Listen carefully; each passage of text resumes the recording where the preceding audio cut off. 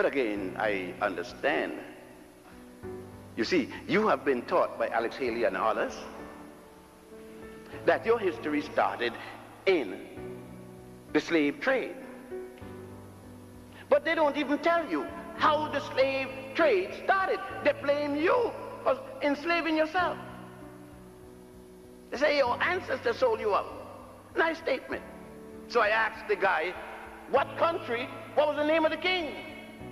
Oh, don't worry about that, they sold you out. As if I don't know that the slave trade started with the Pope of the Roman Catholic Church by the name of Martin V and Reverend Bartolomé de las Casas on the island of Hispaniola, now called Haiti and Santo Domingo. You see, nobody told you it's time to get sorry, to feel bad when some Haitians were being slaughtered on the coast of Florida. That's what it is. If you send a people back to sea on the condition where they were, that's genocide. But you see, you didn't feel anything because you weren't taught to realize that the Haitians are your brothers and sisters, because you don't know that the first Africans to be brought in slavery was not taken from Africa, but from Spain and carried to Haiti, then called Hispaniola, in 1506, under the aegis of the Pope of the Roman Church and Bartolomé de las Casas. But how did you get in Spain? That was 1506. But you went into Spain, which was then called Iberia, Spain and Portugal and southern France, as conquerors yourself in 711, under the leadership of Tariq, for whom the Rock of Gibraltar is now named Gibraltaric. Nothing in your education, because there's nothing in your textbooks about any of this. So you'll have to go to Spain. Luckily, at the University of Barcelona, where I attended for 2 years, there are these documents, and I had never known anything about them. I hadn't known that the Africans called Moors had ruled Spain from 711 until 1485. The last of them losing power at a place called Granada. I was always wondering, why is it that 90% of all the songs coming out of Spain was singing to La Morena, the black woman? So how come in this country 90% of all the songs, the records, the tapes, everything is La Morena this and La Morena that? It is when I went there I found out La Morena raised hell in Spain. You see, people don't want me to feel, if you kill one European Jew in Ushkush because he is Jewish, the whole white Jewish community get in arms. But if you kill umpteen blacks, I am not supposed to say anything, otherwise I'm being racist. You see, they didn't tell you that there are black people who are Jews. So you say blacks and Jews are going to have a conference. Couldn't be blacks Jews too? Or you never heard of the Falashas, the Ethiopian Jews? I'm one. I know that I don't look Jewish, but they don't look Jewish to me either. They are called the Falashas, but you didn't hear anyone saying anything in America when the Italian fascists were exterminating the Falashas. Nobody said anything. And it was the forerunner to what Hitler was to come and do next. But there was no rallying cry about my people. We were 5 million when Hitler arrived, Mussolini arrived. With the help of the Pope, Pius XI, I think it was. When the Italians left, we were 50,000. But no cry. Isn't it strange that when you write and when you are taught, you hear only about a Holocaust, one, What happened to your Holocaust that's still going on? What happened to the 50 million Africans, your brothers and sisters, that were murdered in Munamatapa, now called South Africa, under Cecil John Rhodes? Do you know that black folks take scholarship in honor of John Rhodes, Cecil John Rhodes? Because you don't know. Nobody told you who Rhodes was. Rhodes make Hitler look like a playboy. You don't know about the Holocaust with Frederick Lugard and Dr. Jameson in what is today called Nigeria, with Goldie and others when they took over the colony. You don't know about the Holocaust with Leopold II, the Vanderbilts and the Pews and the others, the Rockefellers and so forth, when they took over what was called Mani-Congo in those days and changed it to the Congo Free State. How many millions? 22 million were exterminated. African women pregnant were placed in the middle of roads, and 3 limbs put to both arms, and then cut with the horses and split them open, and the babies fell out as punishment that the men would see it. These are records. They themselves wrote, not realizing that Africans will come later to revenge these causes. But that isn't mentioned as Holocaust in any of your textbooks, because it was only Africans being exterminated. I don't expect enemies to say this, but I do expect that when you write and when you do your research, that you use the appropriate term, genocide, Holocaust, wherever it applies. In Tasmania, an island of Australia, every last African was murdered. There isn't one left. And you don't call it a Holocaust. You don't cry about it. You don't get up any day complaining. Nobody comes to you and asks you, but you cry for everybody else's Holocaust. Because you weren't taught that these people had anything at all to do with you. You forget that the slave boat did not come from Africa to America. It came from Africa to the Caribbeans, from the Caribbeans to America. The first boat that brought Africans here were not from Africa, but from Barbados. First that came to Virginia in 1619 in Jamestown. So you weren't told that there's any connection. As a matter of fact, the people from Alabama don't feel anything for the people of New Jersey, and the people of New Jersey don't feel anything for the people of Mississippi, etc., etc. We have not been taught that way.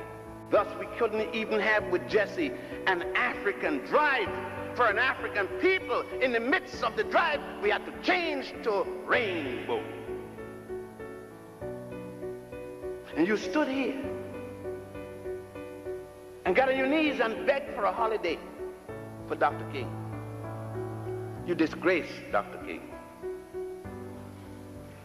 The enemy never award his foe with a holiday.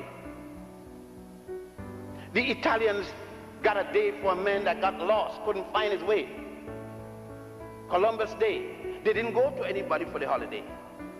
The Irish got a day for a man that killed snakes in Ireland. They didn't go to anybody for a holiday. The Poles got a day for Pulaski. They didn't go and beg a day. Why didn't you take a day? You had to go beg for even a day to worship a great man. But you failed to understand that King did not operate alone. There was a man at the same time named Malcolm X. Somebody told you that Malcolm X preached violence. How the hell you think you got here? By non-violence? How you think you got lynched? And how you think King died? By a bullet like Malcolm X. Malcolm left a woman named Betty with 6 daughters, 2 in her stomach when he died. They've never seen their dad. King left a woman with 3 children too. What is it about one struggling for you that isn't about the other struggling for you? You'd let people decide for you who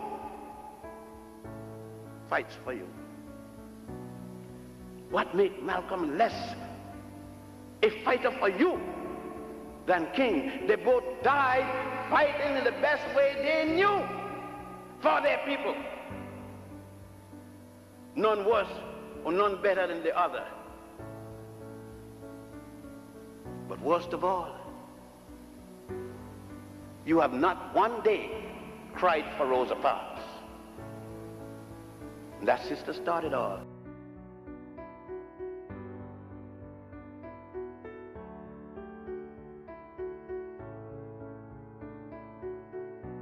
There's no future for people who deny their past. My foreparents, my grandparents, my mother, my father did not suffer and die to give me an education to slight, oppress, or discourage my people. Because whatsoever education I acquired out of their sacrifice of over 300 years, I shall use for the salvation of the 400 million black people of the world. And the day when I forsake my people, may God Almighty say there shall be no more life for you.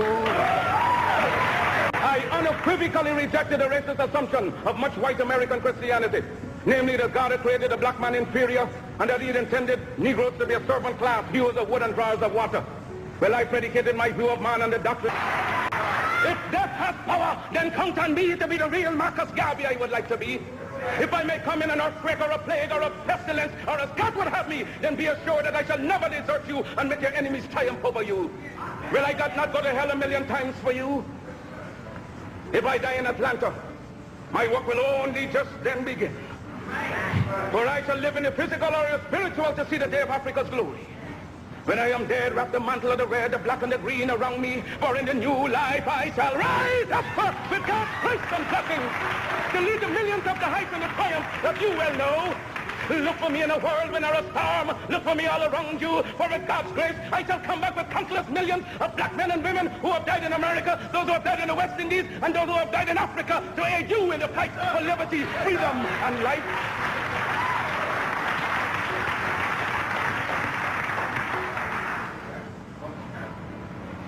Any leadership that teaches you to depend upon another race is a leadership that will enslave you. Any leadership that teaches you to depend upon another race is a leadership that will enslave you. They gave leadership to our foreparents, and that leadership made them slaves. But we have decided to find a leadership of our own to make ourselves free men. Our great scholars, having passed through the colleges, the universities, have thrown away the blessed record. Babylon did it. Assyria did it. France under Napoleon did it. Germany under Prince von Bismarck did it. England under America under George Washington did it. Africa with 400 million black people can do it. If you cannot do it, if you are not prepared to do it, then you will die. You race of cowards. You race of imbeciles. You race of good for nothing. If you cannot do what other men have done, what other nations have done, what other races have done, then you had better die. Can we do it? We can do it. We shall do it. We have prayed to God for vision and for leadership. And he has given us our universal vision. A vision that will not limit our possibilities to America. A vision that will not limit our possibilities to the West Indies, but a vision that said there must be a free and redeemed Africa. Christ the crucified, Christ the despised. We appeal to you for help, for succor, for leadership. When you endeavor to carry your burden up the heights of Calvary, when white men spurned you, when white men scorned you, when white men spat upon you, when white men pierced your side out of which blood and water gushed forth, it was a black man in the name of Simon the Syrian who took your cross and bore it up the heights of Calvary. And now that we are bearing our burden, it being so heavy, we just ask that you just help us on up the heights. Oh yes, the cause is grand, the cause is glory. Surely we shall not turn back. Oh, sail on, sail on, sail on, oh mighty ship of state, sail on until the flag of the red, the black, and the green is perched upon the hills of South Africa. Because the time has come for the black man to forget his hero worship of other races and to create and emulate heroes of his own. We must canonize our own saints, create our own martyrs, and elevate the positions of fame and honor black men and women who have made a distinct contribution to our racial history. Sojourner Truth is worthy of a place of sainthood alongside the Joan of Arc. Crispus Attucks and George William Gordon are entitled to the halo of martyrdom with no less glory than the martyrs of any other race. Toussaint Louverture's brilliancy as a soldier or a statesman outshone that of any other people. Hence he's entitled to the highest place as a hero among men. Because Africa's created millions and countless millions of black men and women in war and peace, whose luster and bravery outshine that of any other people. So why not see good and perfection in ourselves? We must inspire our literature and promulgate the doctrine of our own without any apologies to the powers that be. That right is ours and God. Let sentiments and cross opinions go to the winds. We are entitled to our own opinion and are not obligated to or bound by the opinions of others. If others laugh at you, return the laughter to them. If they mimic you, return the compliment with equal force. Because they have no more right to dishonor, discredit you in manhood than you have in dealing with them. Honor them when they honor you. Disrespect and disregard them when they vilely treat you. Their arrogance is but skin deep, an assumption that has no foundation in morals or in law. They have sprung from the same family tree of obscurity as we have. Their history is as rude in its primitiveness as ours. Their ancestors were running wild in living in trees of branches like monkeys as ours. They made human sacrifices, ate the flesh of their own dead and wild meat from beasts for centuries, even as they have accused us of doing. Their cannibalism is more prolonged than ours. When we were embracing the banks of the Nile, they were still drinking blood out of the skulls of their conquered dead. After our civilization had reached the noonday of progress, they were still living in holes with bats, rats, and other insects and animals. After we had already unfathomed the mystery of the stars and reduced the heavenly constellation to minute and regular calculus, there were still backwards men living in ignorance and in blatant darkness.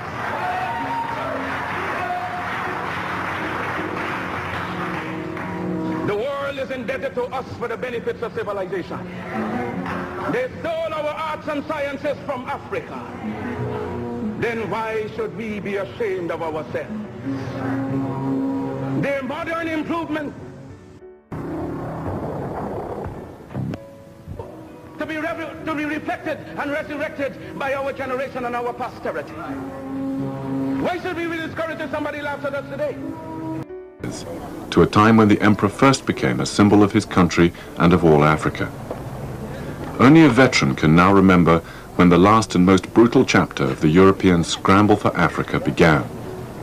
1935, Italy claimed Ethiopia and Mussolini's troops invaded. Arriverà al benessere, alla potenza e alla gloria.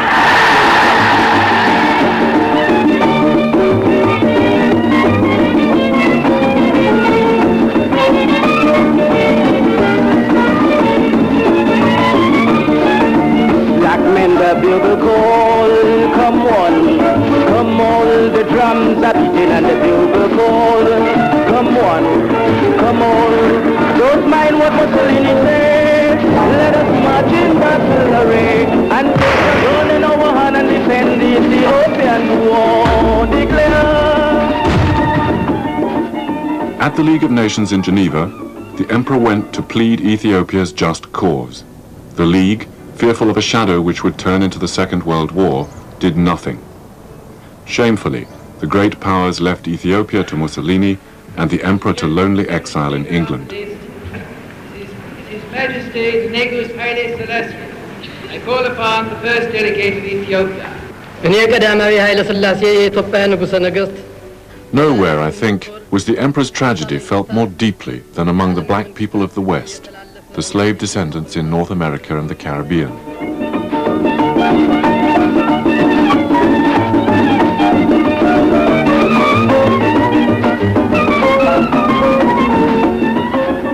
Black consciousness had dawned in Jazz Age Harlem, and Africa fermented in the exiles' hearts.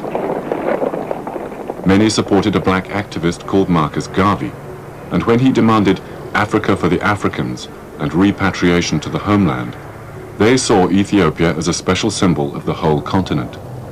Until now, it alone had not been seized by white Europeans. Such people volunteered to fight for Haile Selassie, although only a handful managed to go, or they organized to send relief. Black Americans rallied towards the cause, and black Jamaicans likewise, and so the organization was formed in New York, 105th to 1 Lenox Avenue, New York, and as Ethiopian World Federation Incorporated.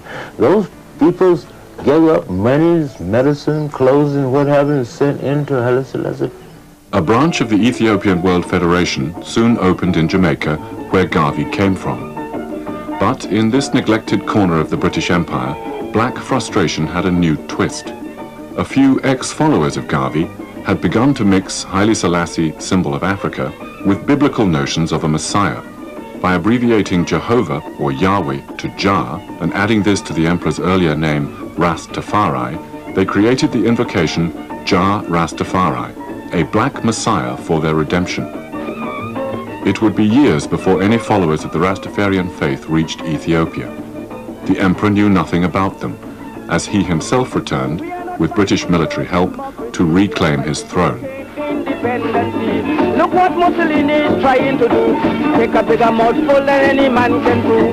The drums are beating and the bugle call, but we cannot let the Lion of Judah fall. So let us take a run in our hand and defend the Ethiopian war. Declare.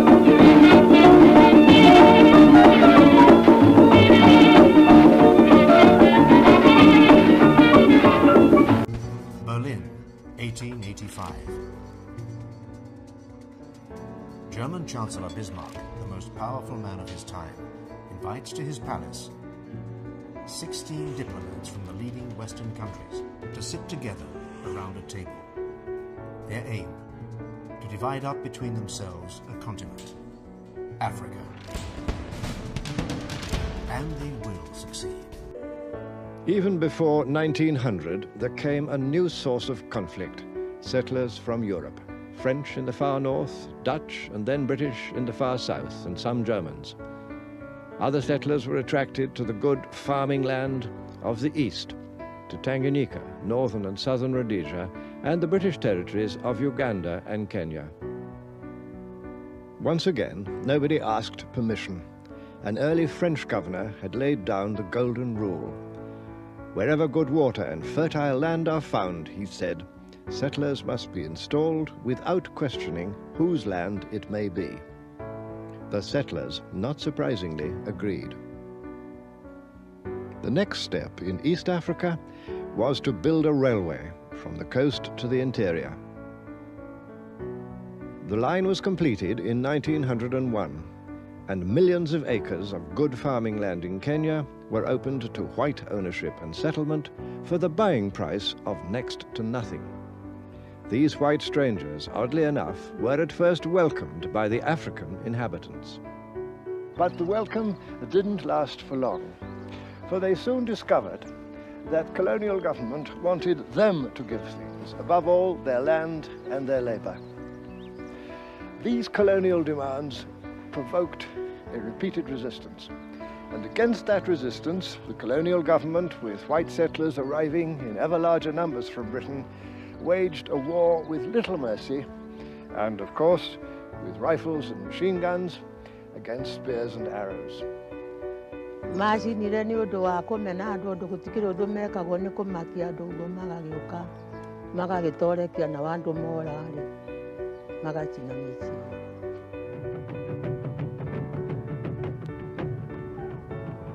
This beating down of a sometimes violent and desperate African protest was called pacification, or lest junior British minister in London cabled this protest.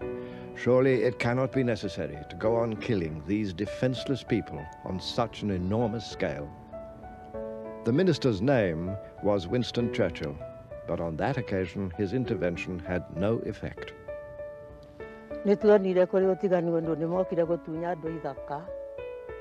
Andũ makoragira kwa mĩceni nĩyo yarĩ na tha. Andũ magathiĩ kwa mĩceni, mũndũ agakahata haha, magoka magakata haha, thome ha mũndũ. Mũndũ ũcio akaingatwo, akorera kwa mĩceni.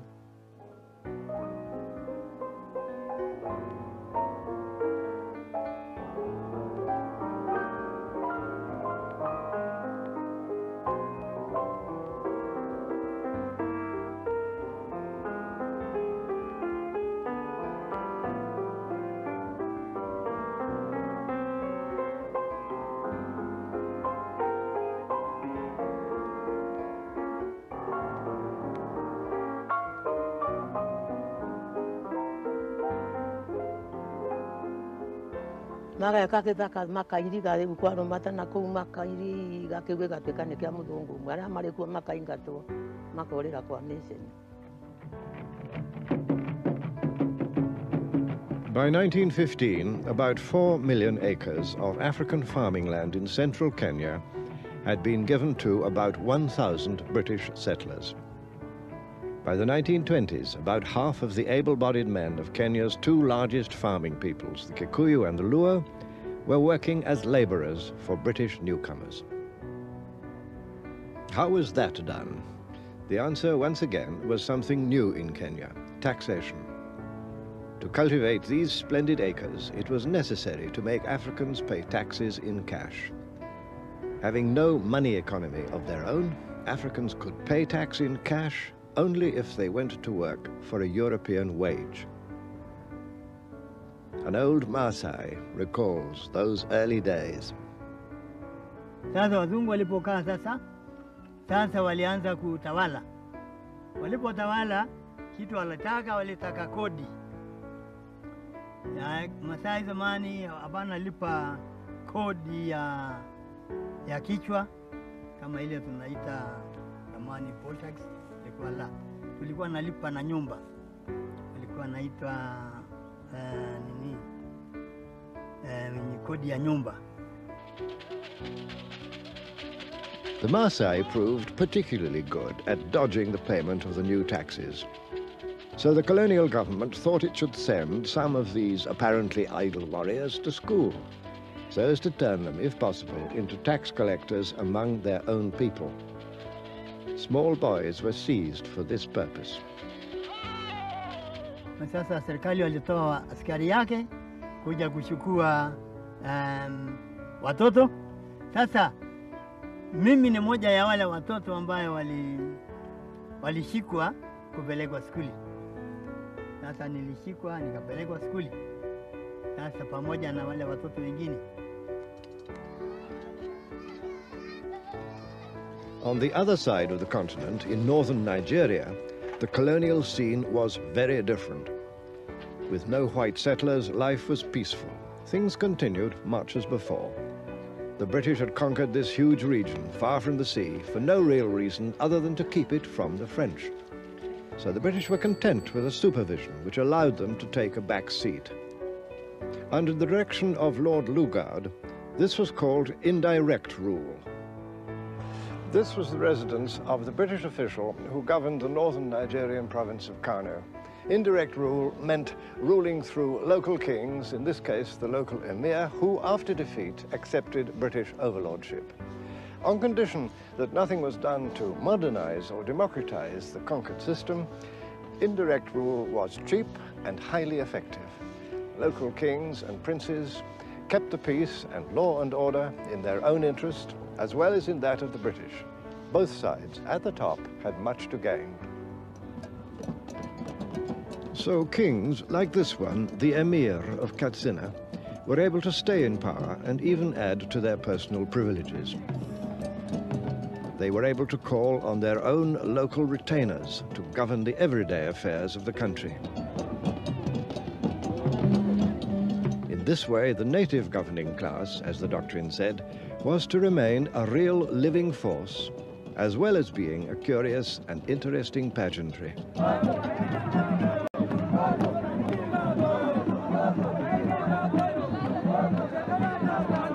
ceremonies are the same as 1,000 years ago. There were kings in northern Nigeria when Richard Lionheart set out on crusade.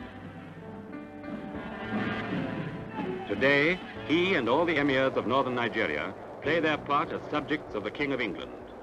But their subjects still show their loyalty as in the days when Katsina was warring with her neighbors.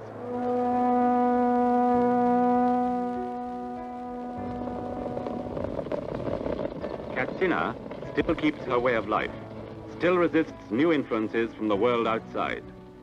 In short, no modernization of any kind, and therefore big problems for the future.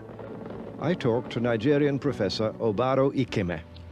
For the larger part of Nigeria, British rule did not mean anything for many years. In other words, although at the centers of administration, there was a change which could be seen by the people and felt by the people. In the outlying areas, life went on as if the British did not exist. If you take Lugard's own particular area, the north, for example, the seat of the emir and the seats of the district heads may have felt the immediate impact of the British presence.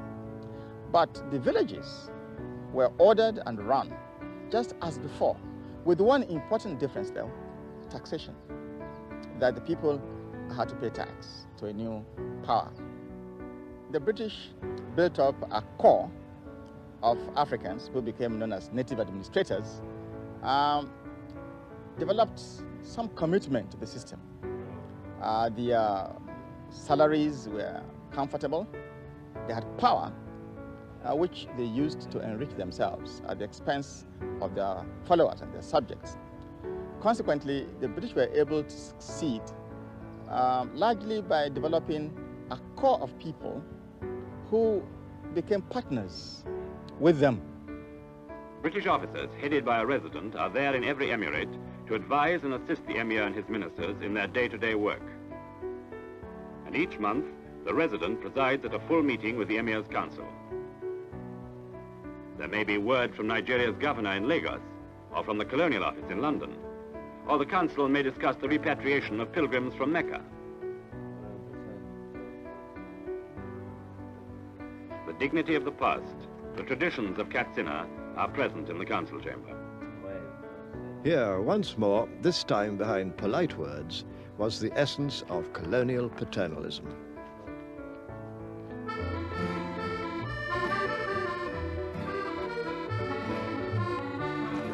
In the French colonies along the coast, the scene was both the same and different.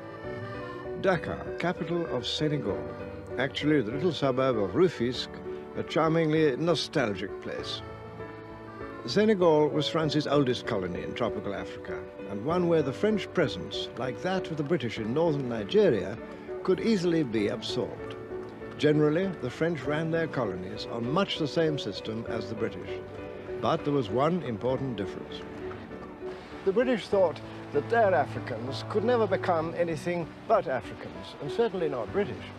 The French idea, on the contrary, was that in the end, at some distant time, all their Africans would become black Frenchmen. The culture and the language of France were offered as the eventual supreme blessings. This idea was called assimilation. Originally, this was a generous idea, but colonial rule reduced it to little or nothing. Yet in 4 municipalities of coastal Senegal, assimilation did take effect. This picturesque island of Gorée, just off the port of Dakar, was one. Here you could go to school and even become a French citizen. But you belonged to a tiny minority. By 1926, only 48,000 Senegalese had become assimilated out of a total of 1.5 million. The Senegalese historian, Professor Cheikh Anta Diop, explains. C'est en fait certain, dans la pratique, ce n'était pas possible. Et dans la pratique, il y a eu 4 communes. Ici au Sénégal et partout ailleurs, pratiquement, c'était le système de l'indigénat. Donc, à cause du rapport numérique, la politique d'assimilation n'était pas applicable sur le terrain. One man from Gorée Island who did make it and carved out for himself a brilliant career was Blaise Diagne. Of humble origins, Diagne became the first black man to be elected to the French National Parliament in Paris. He campaigned for black rights and began to win concessions. That was in 1914. During the First World War, an embattled France called for tens of thousands of African troops as Flanders swallowed its victims. Blaise Diagne agreed to be France's recruiting sergeant, and his African reputation vanished in the slaughter.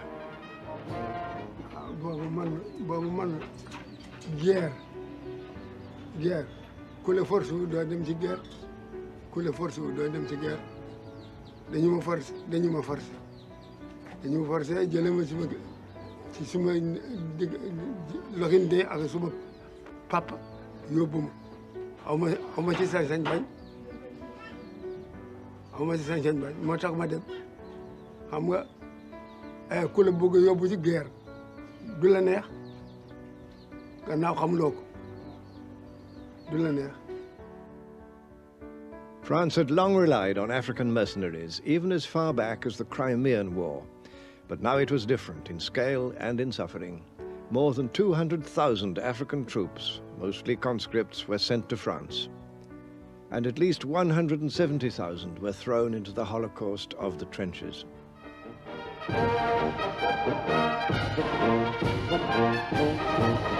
Thousands never came home. Others returned with an experience that survivors have still not forgotten. xeex nañu ak Allemagne yi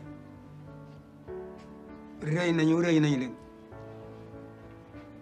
ñi la ñu jóg seen baat ñoom jóg suñu baat ñi la ñu jóg seen loxo ñu jóg seen loxo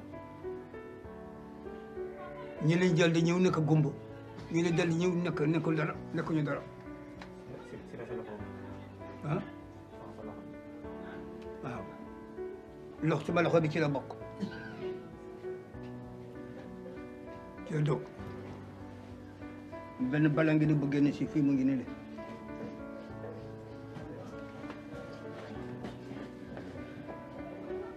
benn bal mu ngi nii buggi bi meer mu ngi nii buggi dal fi génn si fii mu ngi. Shoulder to shoulder, white men and black men, equal in the trenches. Were they now to become equal in the colonies? Only the monuments suggested that. With the coming of peace in 1918, the victorious colonial systems looked more strongly entrenched than ever before, though military rule now gave way to civilian government. This led to a far more thorough system of tax collection to pay for the government. The linchpin of the British system was the district officer. Where I come in. I'm the district officer in this particular area. The native authority treasurer sends his figures to me for checking against last year's figures. When it's decided what the tax is to be this year, I go off to tell the chiefs and people what they're to pay and why. That's my wife. I spend so much time doing the rounds that if she didn't come, we wouldn't see much of each other. We take our beds and everything else, as the rest houses where we spend the nights have no furniture.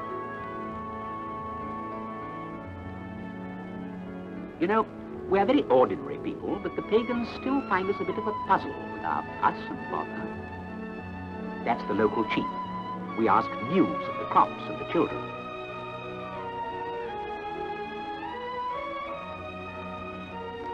It's like sitting in a shop window. We come here every year and follow the same ritual, but they always behave as though it was the first time. Peace is all very well, but it is dull, and they love a bit of variety. Many colonial officials were good, practical, hard-working people devoted to their ideals. They were sure that the strong paternal arm of colonial rule must be a blessing for Africans and would have to be continued for centuries. They firmly believed that if left to themselves, Africans would simply go on living as before, and that, they thought, would be a thoroughly bad thing. An old film tells the story as the colonial officials saw it.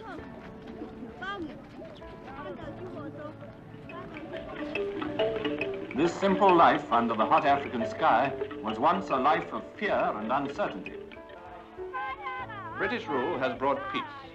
The enterprise of European officials and settlers and of Indian traders has opened up the country. But there is still a long battle to be fought with ignorance, poverty, and disease. In these lands, where there are so many changes to be made, much can be achieved by money and the initiative of the white man. In the more favoured colonies, those were the hopes of the 1920s, and in some respects they were fulfilled. There came the founding of the first modern hospitals, veterinary services, and other benefits of Western life. But all the money to pay for these good things had to come from Africans. So there now began a drive for the export of crops to yield cash. The cash crop era got into its stride. Groundnuts, as here in Senegal, were a crop that brought cash to farmers and to colonial purchasing companies.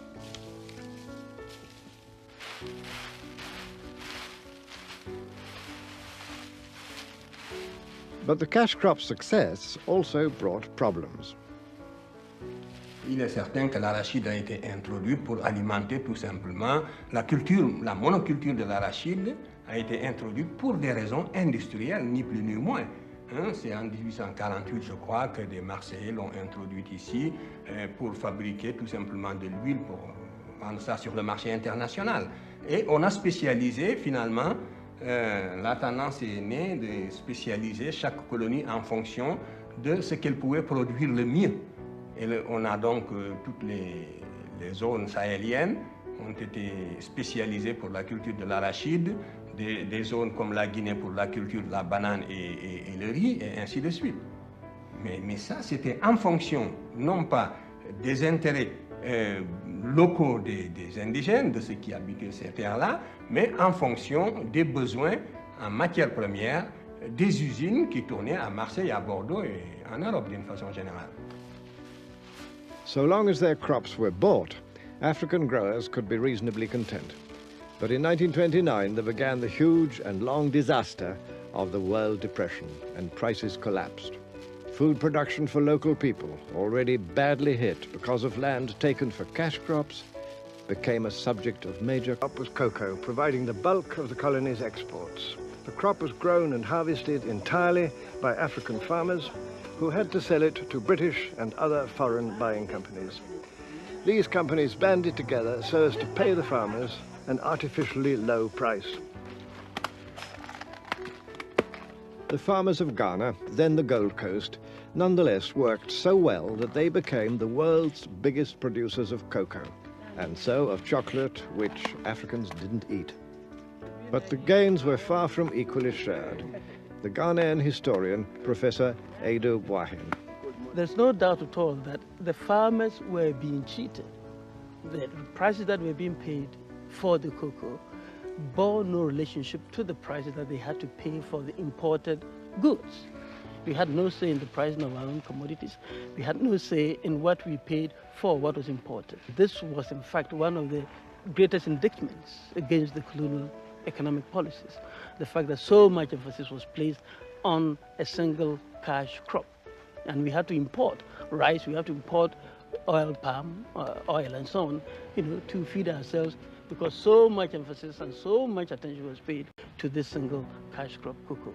The colonial governments were just concerned with obtaining raw materials to feed their factories abroad. The raw materials were produced by the skill and enterprise of hard-working African men and women. Yet the advertisements in Europe, deeply racist by this time, presented an insultingly different picture. At the same time, African businessmen found that the trading positions they had established in earlier times were now swept away. There's no doubt at all that before the colonial period, Africans were playing a far more important and dominant role in the economy than during the colonial period. There were many of them running their own import-export businesses. In the 1920s and 1930s, all these African merchant princes virtually disappeared from the field because the dice was so much loaded against them as a result of the colonial system. The banks were discriminating against them in the granting of loans. The expatriate firms, and particularly the Syrian and Lebanese firms, were undercutting them, and they just could not stand the challenge. And therefore, many of them simply ran out of business. And the children of these great merchant princes now became the employees of the great African capitalist companies like UAC, UTC, SUA, and so on. Colonial trading companies, British, French, Belgian, Portuguese, monopolized wholesale business with the full backing of their colonial governments. What King Leopold had called this magnificent African cake was beginning to yield its riches. Often those were painful days, but they have to be recalled by anyone who wishes to understand the problems of Africa now. The turmoil of today in the Congo or Zaire has its roots in the infamous Congo Free State of King Leopold. Here the emphasis was on the growing of rubber, and the methods used to extract it were no better than a reign of terror. Local people were forced to collect rubber under the most cruel conditions, as these old photographs show. If the rubber they collected was poor or small in quantity, men, and sometimes women too, could expect to lose a hand or foot in punishment. Terrible things were done. An official British fact-finding commission reported. The daily agony of an entire people unrolled itself in all its repulsive, terrifying details. Public opinion in Europe grew horrified. Gradually, the agonies were reduced. Yet huge damage had been done, moral as well as physical, and was going to cast a dark and violent shadow over the future of the Congo.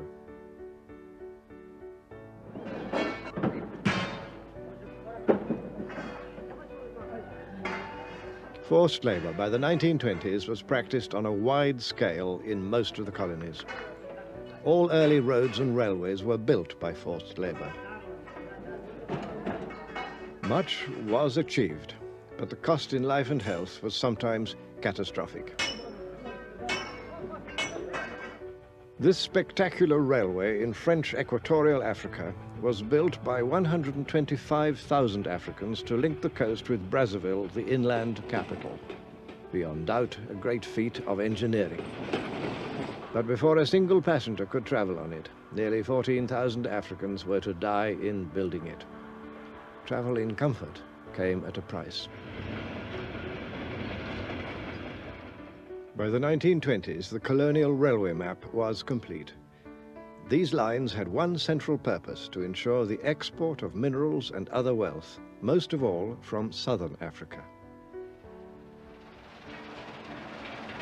European mining activity for gold, copper, zinc, diamonds transformed southern Africa, thanks again to African labor acquired by the usual procedure of administrative force and taxation.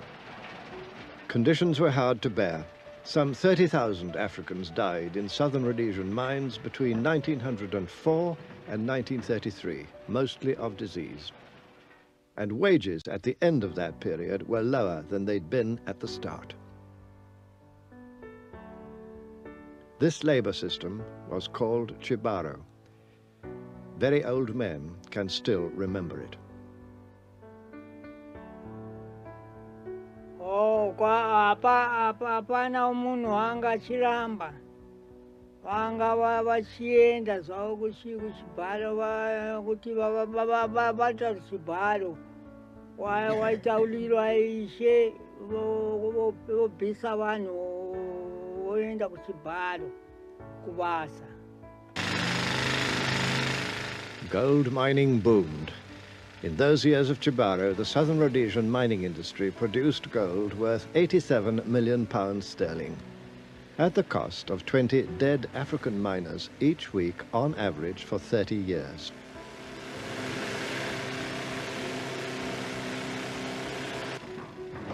Just as in the bigger mines of South Africa, living conditions for miners were appalling.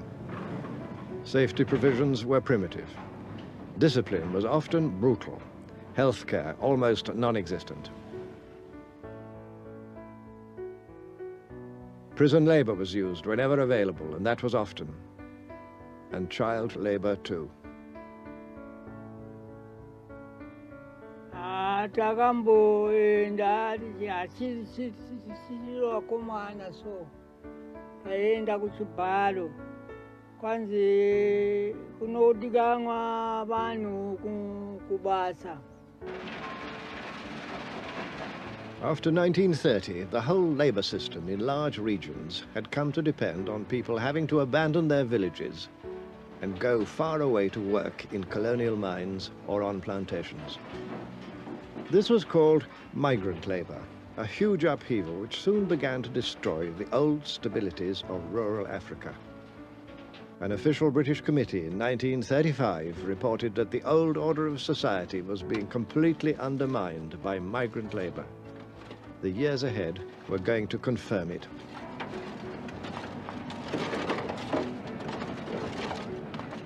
But it was in the Portuguese colonies, especially Angola and Mozambique, that forced labor was at its worst. Here in Mozambique, and by brutal methods, African farmers were forced to grow cotton and to sell it at prices fixed by the colonial government. Prices kept so low that the farmers used to say of the cotton that they were forced to grow that cotton was the mother of poverty.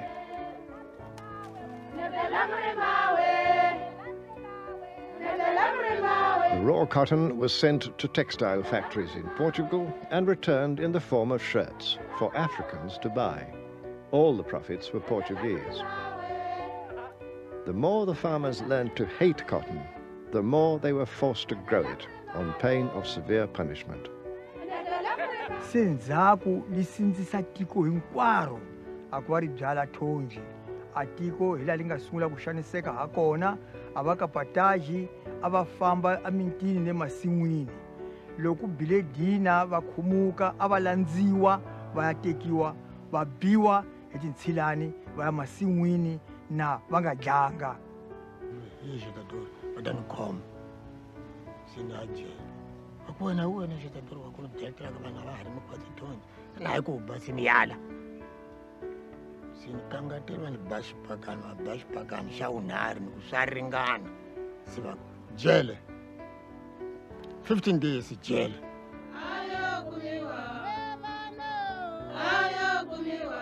The farmers in this old film had no legal means of protest, but they could express their anger by singing anti-colonial songs in their own language. There seemed then no way out, no hope ahead. And before long, the same disaster struck here as elsewhere. Food crops disappeared, and once prosperous areas were hit by famine. Kunene tindlela tive tikulu nkama lowo hi ku sa aloko amutini lwangani vasati vambirhi vanharhu hinkwavo a va nyikiwa masimu ya thonji kutani athonji a li hlakuriwa kanharhu thonji kutani a ku nga ri na nkama wa ku tirha masimu a ku nga na nkama wa ku veni hi tirha masimu ya hina hi byala mavele leswi fanekelaka ha kona ni leswi hinkwaswo a li karhi hi tirha swona swa ti-feijão ni timavele ni hinkwaswo se a tindlela ti kula hi ndlela yoleyo.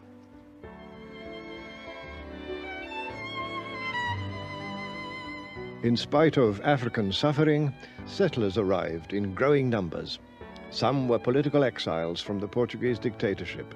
Many were poor people hoping for a better life. Sent out to be farmers, most preferred the easier life of the towns. They opened shops and businesses and aimed at the success which had eluded them at home.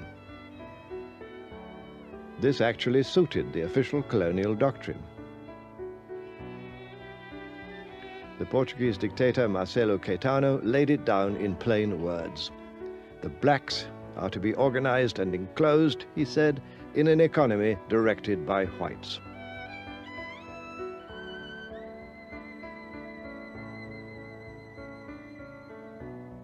Loko ni sungula ku vulavula ni te Kadi Mshadore ni sekretari wakwe leswaku a governo wa Maputukezi i governo leyi nga twala misaveni hinkwayo hi vunene bya yona kambe n'wina vadimixiradori mugeni governo wa Maputukezi Afrika a nga ta va kona hikusa a mu landzanga a swileleto leswi mu nga tela swona Afrika.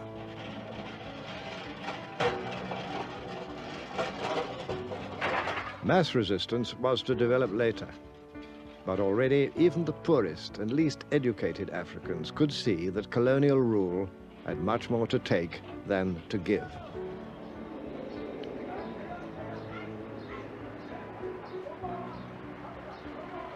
Whatever good may have come from colonial rule has to be measured, unfortunately, against the essential aims of each of the colonial systems. These aims were frankly stated.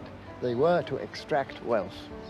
We've looked at some of the ways in which wealth was extracted, by the use of forced or cheap labor, by the seizure of land, by the incessant pressure on growing crops for export rather than crops for local food needs, and always by the deliberate treatment of Africans as inferior beings. Whatever appearances might suggest, Africans in fact were no longer prepared to accept their permanently inferior status. All over the continent, the first signs of a new political dissent had already begun to appear. In the 1920s, for example, with the protest action of Harry Thuku in Kenya, at the same time with Kesley Hayford and his companions in British West Africa. And perhaps above all with Herbert Macaulay, often called the father of Nigerian nationalism. But their demands were small. Some of these early nationalists were completely taken in by the British system. They thought it was a good thing, and that we should become part of that good thing. And the real pressure was for the British to become a bit more liberal. During the 1930s, and notably with the rise to prominence of the fiery but very effective Nigerian nationalist Nnamdi Azikiwe, much stronger and more far-reaching demands began to be made. Men like Azikiwe used the press where this was possible, as it was in British West Africa. They now sought a mass audience. Politics moved out of polite drawing rooms into the clamor of the streets. So the resistance movement took many forms, and it was not confined only to the elite, as some people tend to think. In fact, it was also evident in the rural areas and even among the ordinary farmers and the ordinary workers. One form of mass resistance took shape in a big cocoa hold-up in the Gold Coast when farmers demanded fairer prices. Once again, the press could be used to good effect. But unfortunately, in the 1930s, there was never any coordination between the protests of the rural folk and the farmers and the protests being organized by the elite. And this is why the resistance movement was not very successful. But now in 1935 came a new and savage challenge to African hopes of progress. Another colonial invasion. Fascist Italy's brutal assault on Ethiopia, then called Abyssinia. For the first time, the blacks all over the world, this time not even Africa alone, but the blacks all over the world felt that they have been attacked. You know, Ethiopia and Liberia were the only two countries in Africa that were able to maintain their sovereign existence during the period of the scramble and the occupation of the continent by the imperial powers. And Ethiopia, therefore, became the symbol of hope, not only for Africa, but for all the black peoples all over. Ethiopia was looked upon as the symbol of the revival and the regaining of the independence and sovereignty of Africa. And therefore, when this invasion took place, it meant the complete snuffing out of this last beam of hope. Italy's troops entered Addis Ababa, capital of a now subjected Ethiopia. And still there came no more than verbal protest from outside powers. Yet Ethiopia's defeat, painfully confirmed when her people laid down their arms, sent out a call for action to Africans everywhere. Indeed, for some of us, 1935 now is being considered as the more appropriate date for the beginning of the modern nationalist period of African history, rather than 1939 or even 1945, because we believe that but for the outbreak of the Second World War in 1939, probably the struggle for independence would have begun from 1935 as a result of the indignation, as a result of the anger, as a result of the emotions, as a result of the strong feelings of anti-imperialism that were aroused by the Italian invasion of Ethiopia. Those feelings were aroused above all among the few who could win a modern education at schools like this one, Achimota in the Gold Coast, where Kwame Nkrumah, future leader of the country's independence movement, had been a student. Young people began to read whatever anti-colonial newspapers they could find. Even in the midst of discouraging years, hope flourished afresh. A new generation of educated Africans, some of them trained here at Achimota, was reaching maturity. And then came the tremendous upheavals of the Second World War, surging with revolutionary force through the entire colonial world. By 1945, as we shall see in our next program, the scene was set for great dramas in a struggle for independence.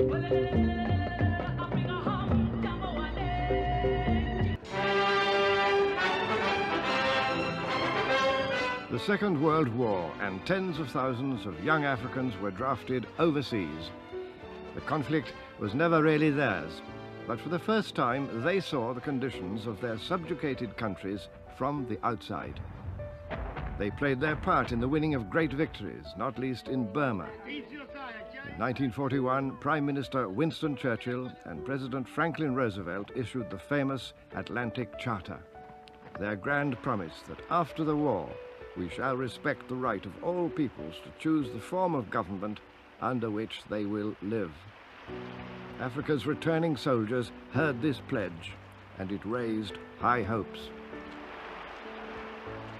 The promises they had before the war, that after the war, some of them will be given better jobs and better pay, good money and so on, all the rest of it, and they had nothing. The aura of superiority which had been there all along was destroyed by that war, at least for those soldiers who fought side by side with whites. Thereafter, on their return home, nobody could expect them to regard the white man as some little god. He was human, he had his weaknesses, he had his fears, and so on. When peace came in 1945, nothing in the colonial landscape seemed different from before. Yet beneath the apparent calm, strong political pressures were building up. Even in remote rural areas, the message for a different future began to be heard. As well as the returning soldiers and their newfound aspirations, the seething expansion of many colonial towns, often 2 or 3 times bigger than before the war, also gave Africa's political leaders a mass audience for the first time. The struggle for independence moved firmly into the streets.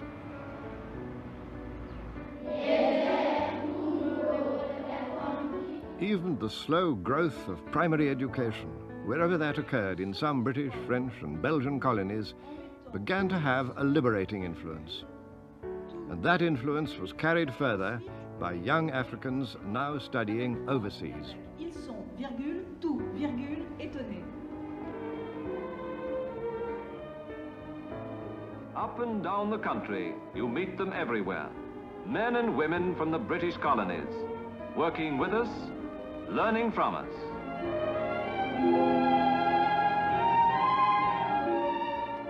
Nowadays, they and we share a common citizenship.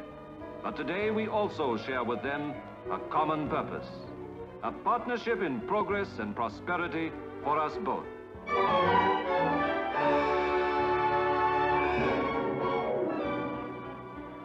To us in the factory at home, this plan for mutual exchange may seem remote.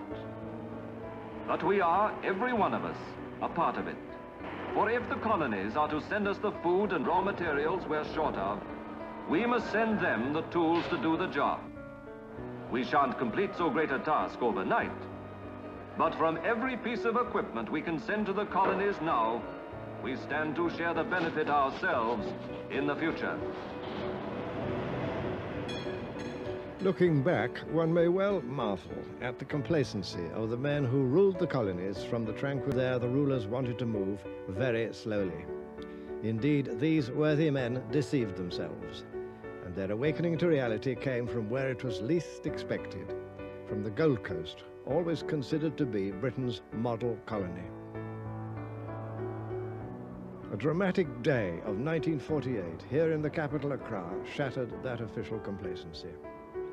Gold Coast troops had fought hard battles in Burma. They'd been part of what was called the Forgotten Army. Home again, the survivors once more felt themselves forgotten.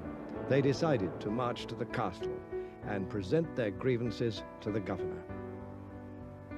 With the castle already in sight, they arrived at this point along the road to its approach, and here they ran into a cordon of police armed with rifles barring the way. This angered the ex-servicemen. They'd come in peace. Now there were protests, shouts. Tear gas was thrown by the police, and stones were thrown back. The march had begun to fray into a fight, at which point the European officer in charge of the police lost his head. He snatched a rifle from one of his men and opened fire with it into the marching veterans, killing or wounding several of them. I saw exactly what happened. They were stopped, and then the soldiers started shooting. Why should they stop them? Then they started throwing tear gas to disperse them. And through the tear gas, all of them, they scattered all over the place, and then took stones. They started throwing stones. And through the tear gas, the enemy gave a command, and they started to shoot. I was right behind them, just like that. They started to shoot. Lance Corporal Atipo, he was shot, dead. Another colleague of mine, a classmate of mine at Kofrodia, he was shot at the hip. I gathered him with a couple of my friends and put him on the wayside. But it looked awkward. One will fight in Burma for 3 good years, returning home and then come to die at the crossroad. I mean, the whole thing took us by surprise. Then one soldier fell, another fell, and the third one. The fourth one, it's a schoolboy who was standing right between the two of us, myself and a friend of mine, behind. A bullet came through him and the boy fell. I held him up and found that the bullet passed through his thighs and came out from his buttocks. He fell, died later. In itself, this was a rather small colonial killing, and yet it was to have a tremendous significance, for it exploded into rioting and looting here at Accra and rapidly in other towns. And those riots were the prelude to a strong political demand for independence. And that demand for independence now found its spokesman, a young nationalist with a vision of a free and progressive Africa. His name was Kwame Nkrumah. He formed a party for immediate action, and thousands rallied. His right-hand man was Komlo Bedama. We got more following because we were more youthful, more active, and more forceful in our speeches. As a result, the youth, of course, it's more especially because of Nkrumah's personality, they flocked to our side. Because you pushed harder? We pushed harder and asked for more things than the elders would do. We wanted self-government now. When the Kuse Constitution came out, they said some form of self-government should be given to the people. We said we wanted full self-government now. Big news from the Gold Coast, where the people recently went to the polls under the new constitution. The paramount chief of Accra was there with his retinue to record his vote, and everywhere in the capital, the people gathered to play their part in the democratic process, the free election of members of the Legislative Assembly. Although Nkrumah himself had been... The whole world rejoiced in 1951 when Nkrumah had become the leader of government business straight from jail. And they were watching us to see what we were going to do. So it was important for us to try and show that we were responsible persons, not street boys just come into office. We went down to the work of running the administration, and some of us really hit it. We made a mark. In 1954, with new elections and another victory for Nkrumah and his party, the Gold Coast edged another step towards independence. 7 years earlier, the British had withdrawn from India. Now they set about dismantling their African empire. Under Nkrumah's lead, these were exciting days. Professor Edu Boahen remembers. The 1950s, to me, were the most important and the most fascinating period in the history of this country. This was the period of the struggle for independence. It was a period of hope, period of expectations, great expectations. And this was the period when far more was achieved during the period from 1951 to 1954. Saw a pace of development in this country which it has never seen. In 1957, the British duly completed their promise, and the Gold Coast became the first colony south of the Sahara to win its independence. Nkrumah renamed the country after an ancient West African empire. He called it Ghana. Ghana, Ghana is the name, Ghana, we wish to proclaim, we will be jolly, merry and gay, the 6th of March, Independence Day. It was one of the truly memorable moments in Africa's recent history that I've been privileged to watch and witness. By winning independence, Nkrumah fired the imagination and raised the hopes of black people everywhere, not only in the Gold Coast, or Ghana as it now became, but throughout the Black Continent and even across the seas. They believed that Ghana's independence was going to be good news for them as well. And Nkrumah, for his part, was determined to prove them right.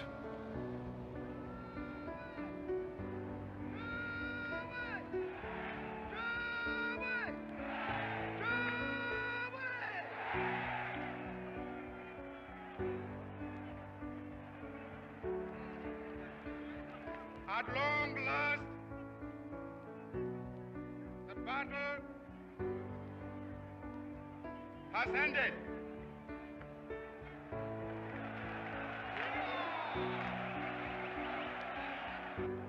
Your beloved country is free forever.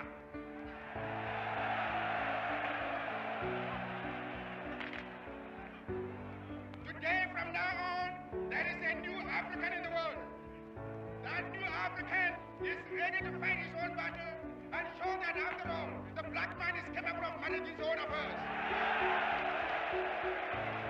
And we again rededicate ourselves not only in the struggle to emancipate other territories in Africa.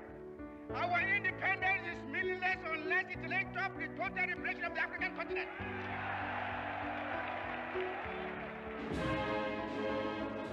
Nkrumah lost no time in proving that he meant just what he said, that Ghana must lead the way for the liberation of all the other colonies.